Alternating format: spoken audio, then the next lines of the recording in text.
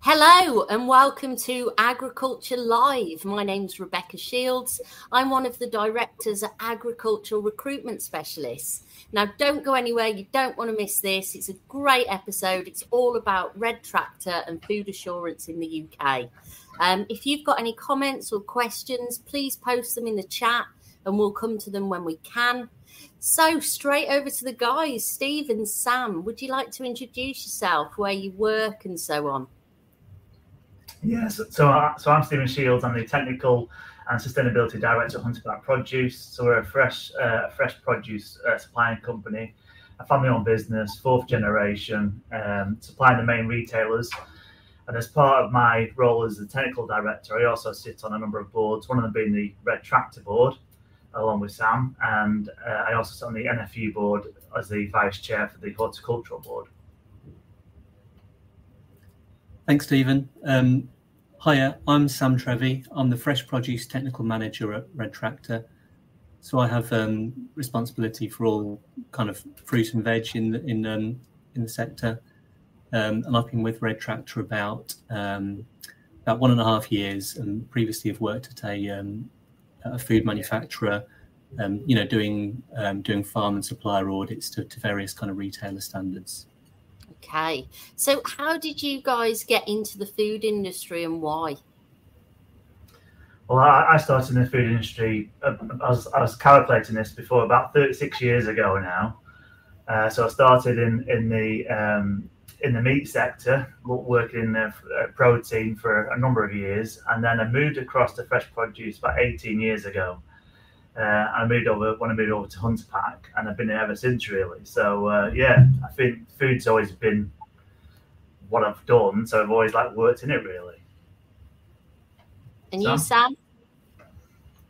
So not quite as long as Stephen, but I've kind of first started working in the food industry probably about 20 years ago, just over 20 years ago.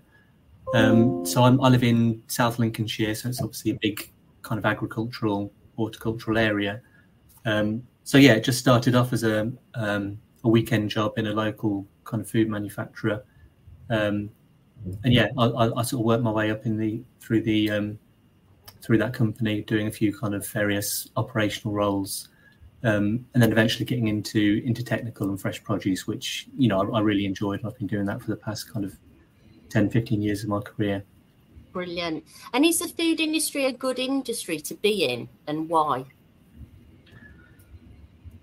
Do you want to go? I think for me, I find it. I think every day is different in the food industry. So you have different challenges every day. Whether that's ethical challenges, audit challenges, environmental or customer challenges. So every day is different, and that's one thing that I've liked about the food industry, and that's why I've stayed in it for so long. Really, I think it's that variability that every day is totally different. Yeah, absolutely, I completely agree, Steve. And I think also it's I think what's perhaps not maybe so well appreciated is that within the food and farming industry there are so many different roles available. There's I personally work in technical, so ensuring that food's kind of, safe really at the heart of it. But also, that there are, you could be into marketing, commercial, digital and data roles are becoming more important in the industry.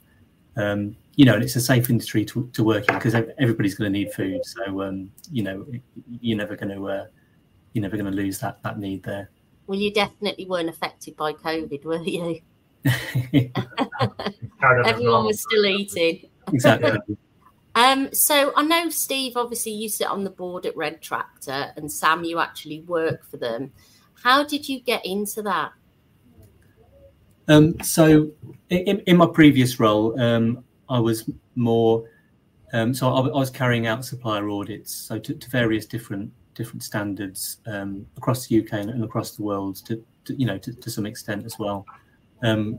So I did that role for about 10 years, I think. So I've got a good background in in food safety standards, and then I moved into Red Tractor about 1.5 years ago. So stepping back from doing the audits myself and more working on developing those standards. Okay, so there might be people watching that don't even know what Red Tractor is. Could you tell them, for those that don't know? Yeah, sure. So, so in simple terms, Red Tractor are, the company, the body that own and develop the standards for, each of the farm sectors we operate in. So, that's combinable crops and sugar beet, fresh produce, beef, lamb, dairy, pigs, and poultry. And we also operate some kind of post-farm gate standards as well, more in the livestock sectors. So Red Tractor farmer members are audited against those standards by an independent third-party certification body. And then following a successful audit, growers or farmers will receive a certificate to market their produce Red Tractor assured. So this means that the Red Tractor logo can then be placed on the end product, on the supermarket shelf. And then that reassures shoppers that the food and drink that they're buying has been produced to our high standards, and which ensure that food or drink is safe, it's traceable, and it's done with care. So the team at Red Tractor, so we're a fairly small team of about 35 people, and so where I fit in the technical department, we have a technical manager for each of those farm sectors, and we help to develop those standards by working with our sector board, which is made up by various stakeholders from across the supply chain, including Stephen, and that includes growers, processors, experts from across the industry and retailers, and that ensures that growers' interests are represented when we develop the standards, and every part of the supply chain has a level of input where necessary. And how many standards are there, Sam? Or what are the main standards?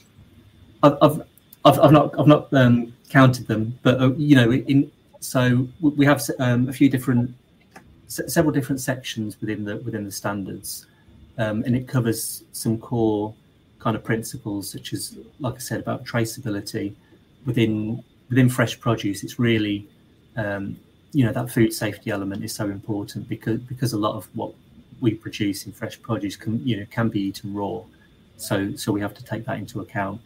So we have standards in place around things like irrigation water use, compost and manure applications, and worker hygiene and things like that, to ensure that there's that we really control and reduce the the risk of contamination of the product throughout production. Okay, and how did this scheme come about?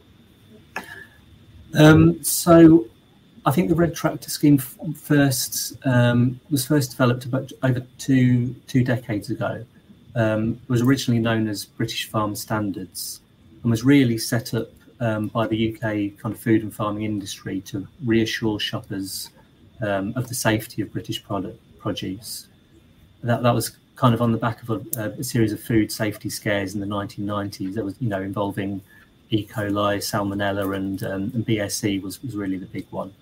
And these issues like this are thankfully they're nowadays they're quite rare, and trust in British food has come a long way since then.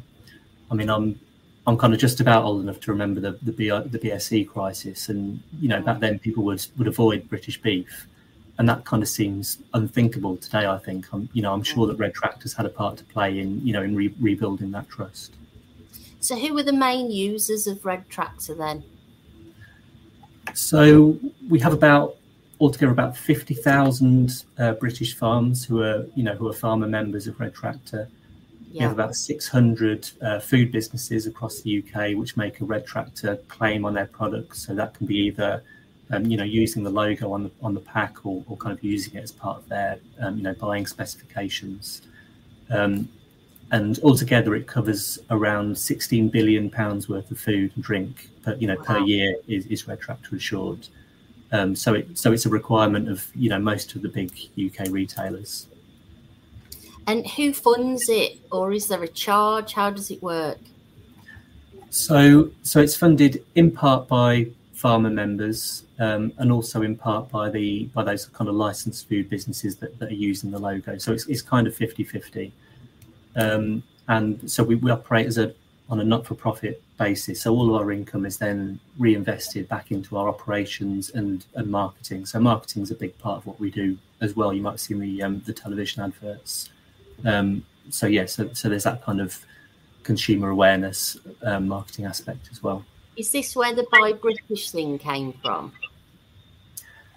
I think there's I think that there's various initiatives in place. I think NFU have similar initiatives, and AHDB do a similar thing on the meat and livestock sectors. Okie doke. So how, you're a farmer, you've got produce. How do you become Red Tractor assured? What do you need to do? So it's a fairly simple process, really. So the scheme's kind of open to any UK farmer. Anybody can apply to become a Red Tractor member. So once they've applied and had a successful audit and they've resolved any issues that have been found, they'll then receive a certificate from their certification body and will then become Red Tractor assured. So they'll be able to make this claim on their products. And then after this initial assessment, they'll then have annual re-audits to take place to kind of maintain that certification.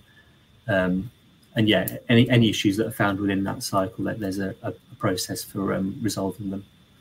And do you think enough of the general public and food consumers know about Red Tractor?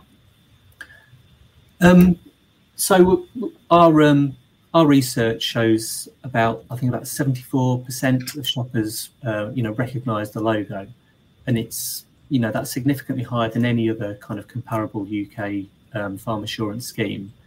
Like I said, a big part of what we do is marketing to try and get those key messages across to shoppers to really reinforce what the scheme stands for.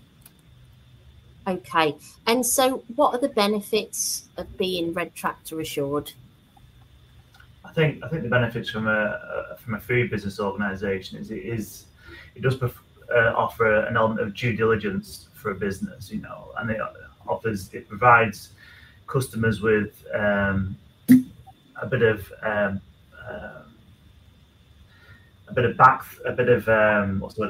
confidence in what they're purchasing is what it provides them. And I suppose if you want to export the product as well, it gives it gives the exporters that confidence as well. So it does provide that. And are there any drawbacks?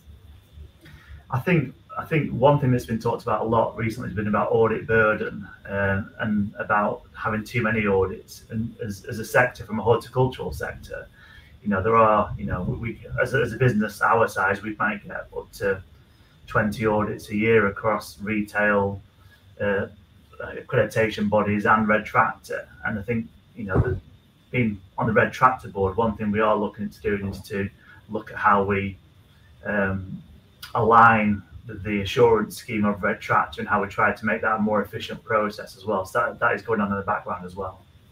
Okay, and when do you think that'll be done? Well, I think it's early stages so far, isn't it, Sam? But I think it's I think at present it's gathering what the sort of feels are about Red Tractor and what changes could be made. But there's a whole process to go of governance and all the rest before we get to any further stages on that. So Stephen, talk to us. Why are food standards so important in the UK? I think we've got like world-class standards in the UK really for food production, and I think that does offer a level of confidence, as I said before, for buyers. I think it offers a level of due diligence as well. If there are issues, you've got that due diligence to fall back on. Well, I think overall it's the confidence piece about having that confidence for consumers to buy into it, whether that's meat, whether that's poultry, whether it's fresh produce. It does give that level of confidence, really. And does the Red Tractor logo mean free range? So all of our core Red Tractor standards should be accessible to all UK farms. Yeah. So our standards in the poultry sectors are, they're world leading in terms of, things like hygiene and animal welfare. So although we don't require all of our poultry members to be operating at free range standards, we do offer a free range, like an add-on assessment, to those farms who are free range to allow them to kind of demonstrate those credentials to customers, and then they're able to use, a separate red tractor free range logo. We also offer in the poultry sector. We also offer an enhanced welfare add-on, which is similarly to the free range one. It allows them to use a separate logo, and that's for farms that are providing even more space for birds, enriched living conditions, and using like slower growing breeds, which are in line with requirements of the better chicken commitment. Okay, and so what can you tell us about the UK food industry and where it's at currently? I think from a UK, look at the veg sector that I work in. There's some DEFRA stats that come out recently that show the veg sector is actually going backwards from a home procurement or home grown sort of status. It's going backwards since about 2018. The numbers are going backwards. So from a level of food security, we're probably about 52% or that sort of level, and the rest have to come from imports. I think what the industry has seen over the years has been consolidation within the sector as well, which is a shame for some of the smaller growers. And I think really as a sector, what we need to get better at doing is really getting that breadth of growers out there, really, rather than trying to consolidate. I think it needs to have more growers in it, and we need to bring new entrants into the sector as well. How do you think we could bring more people into the growing sector? I think it's a challenge, if you went on Dragon's Den with the idea of putting some crops in the ground and growing them yourself, not knowing the outcome you're going to get, not knowing the weather they're going to be under and all the rest, they probably wouldn't invest into it. It's a very difficult business to get into, really, is horticulture. I think for new entrants coming into it, I think we talked earlier, I think there are a range of jobs people can get into. And I think as we progress and as we become more autonomous within this, using autonomous vehicles, and the skills become a higher skill set, I think we'll see more people wanting to come into the sector, I think. What do you think, Sam? Yeah, absolutely. I agree with Stephen. It's I think one of the issues, I think the average age of a UK farmer is close to 60. So we have an aging cohort, but not enough kind of new young people coming into the industry. I don't know. I wonder if there's perhaps a lack of appreciation as to how varied those roles can be. You can work in agriculture without being, you don't necessarily have to be a boots on the ground, a tractor driver or that kind of, or anything more physical than that. There's roles within agriculture in the background, in things like digital and data and kind of exciting new technologies like that, which might be more attractive to younger people perhaps. But I think also I think labour is a big issue, and labour availability is I think perhaps going to become more of an issue as we go forward. Stephen mentioned automation, which could be part of the solution, but I think we're not there yet, and we're always going to need staff. Absolutely, and we don't want our figures for food security to go down. We want them to be going up, don't we, really? Absolutely. Yeah. Okay, and so in terms of those considering a career in food, are there generally many opportunities available? Yeah, I think there are. I think if you looked at our business, we have a farming operation, a packing operation, and a distribution side. So across, and that's just one business, and so within that, there's a range of jobs and job functions that need to be fulfilled. So I think there is that. I think within the horticultural sector, there's a lot of business reinvest in people as well, and really try to bring people on and develop them within the sector. So I do think normally if you enter the horticultural sector into fresh produce, you do seem to stay in it for a period of time, and it's the same faces within the sector moving around. So I think it is one of those that when you do end up in it, you do stay in it for a very long time. Absolutely. So why should people consider food as a career path? There's going to be students watching, deciding, which way they're going to go. What can you say to them? I think there's a wealth of different. Sorry, Sam. I think there's a wealth of different opportunities for people to join into, whether that's NPD, whether it's spraying, whether it's agronomy, or account management, or technical or quality. There's a whole host of jobs available for people. I think working in fresh produce, there's all sorts of overseas travel available as well. If you start getting involved with companies that import and export, so really it does open up to every sort of job you could think of in fresh produce. Absolutely, yeah. I agree with everything Stephen said. I mean, from a personal point of view, like I said, I started my first role in the food industry when I was 16. Still at school, working at a weekend job, putting pots of coleslaw in boxes was my first role. So not especially glamorous, but within that business, I was I kind of worked my way through into doing various different roles along the way, and I had all the relevant kind of on the job training and qualifications, etc. And when I got into a technical role, like Stephen said, I had the opportunity to travel the world and see places I wouldn't have otherwise been able to see. And I developed the relevant skills to be here where I am today, working at Red Tractor. And from what I can see from a recruitment point of view, is that there's lots of opportunities for career progression once you get your foot in the door, isn't there? Yeah, absolutely. Yeah. So I'm going to ask you both, over to you, Sam, firstly. What do you think are going to be the next big issues in the industry going forward? Because I ask everyone this. I think I wasn't sure whether to say this or not, because I'm sure everybody says the same thing. But I think climate change is obviously going to have such a huge, and I think is to some extent already having such a huge impact on the sector.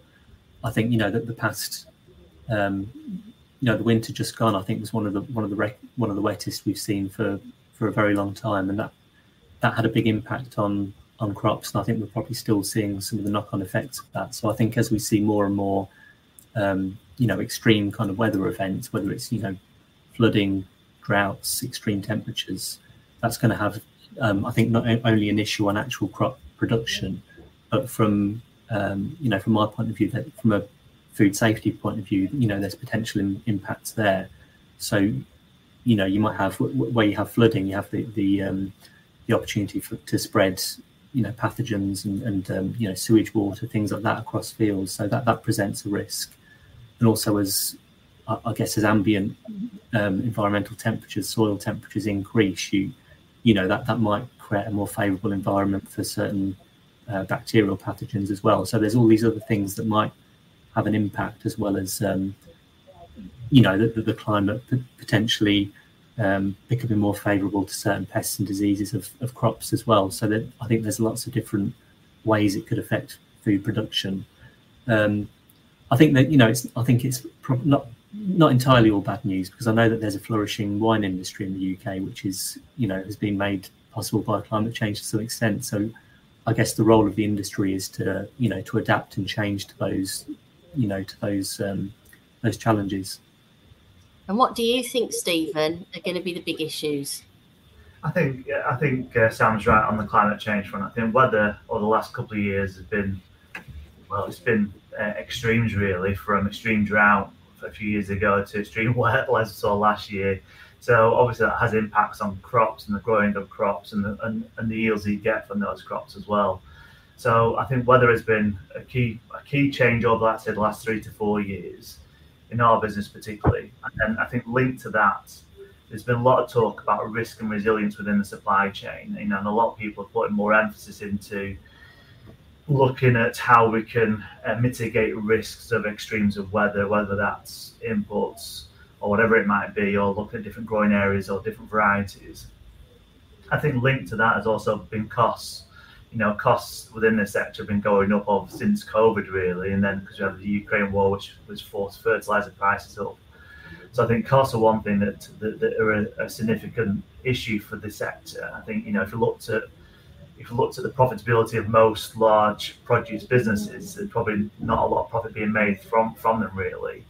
So I think there's a piece of for people to understand like the cost of producing food, which sometimes I don't think consumers really understand the cost of what it is to produce, fresh produce.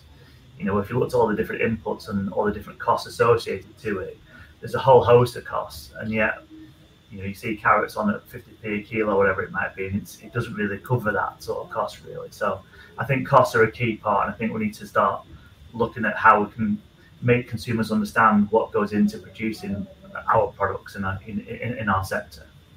Absolutely. In terms of what could we do to help farmers get the margins up, do you think? I think a lot of it is consumer understanding, really.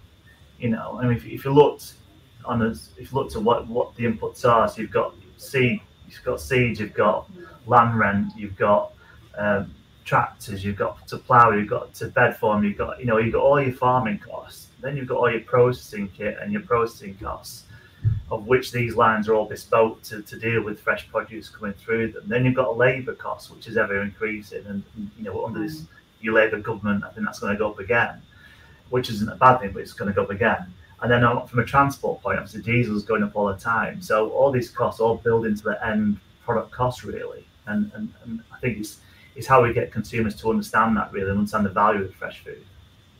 Because I don't think consumers understand that food here is cheap, isn't it? Indeed, yeah. I think if you looked on the continent compared to the UK prices, fresh produce is relatively cheap, really. Yeah, but it's how you go about it, isn't it? Mm. Absolutely. Well, I really, really enjoyed that discussion, both Sam and Stephen. You've given us some great insights into the food industry, the importance of food assurance, and all about Red Tractor. So it was so good to have both of your inputs today. Thank you, everyone, for watching and listening. Keep following us. We have some great new discussions coming up, including speaking with Dan Smith, who's a Nuffield scholar, and we'll be talking about how to get the next generation involved in agriculture and farming. But if you've got an interesting topic in agriculture that you would like to talk about, please get in contact with me via Agricultural Recruitment Specialist, which is www.agrirs.com. And if you'd like to hear more on new issues and topics within the agricultural and farming industry, you can follow us on various channels, including Spotify, YouTube, Apple Podcasts. Just look up Agriculture Live.